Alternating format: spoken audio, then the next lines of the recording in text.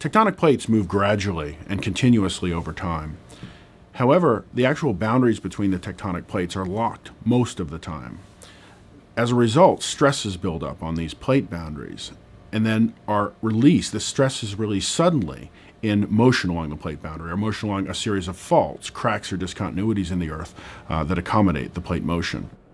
Hundreds of thousands of people have been killed by earthquakes in the last decade alone. Undoubtedly, along with hurricanes and floods, is probably the most threatening of our natural disasters.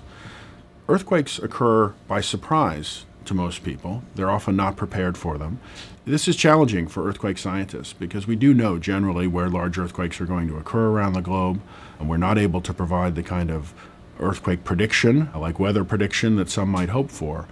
But nonetheless, we are able to recognize areas that are prone to earthquakes, and certainly we encourage ourselves to do everything we can to prepare for these events. Our data, well, they primarily come from GPS satellites. Those are 20,000 kilometers above us right now.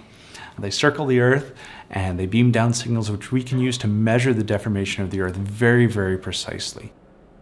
So this is an example of the type of data that we primarily use to understand the earthquake cycle. And this is what we call a GPS time series.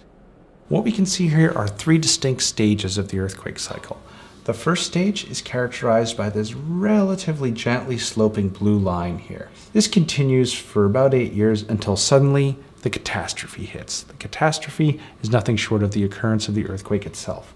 And on that one day, position of this GPS station changes by approximately 1 meter. This jump here, this sharp jump in this time series, is the signature of an earthquake occurring, and this is how GPS records it.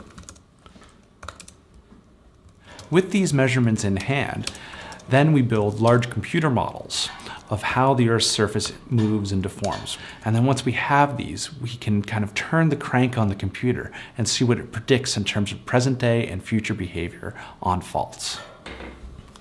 Here we're looking at about 1,800 GPS velocities, that is the deformation in between large earthquakes, recorded in Western North America.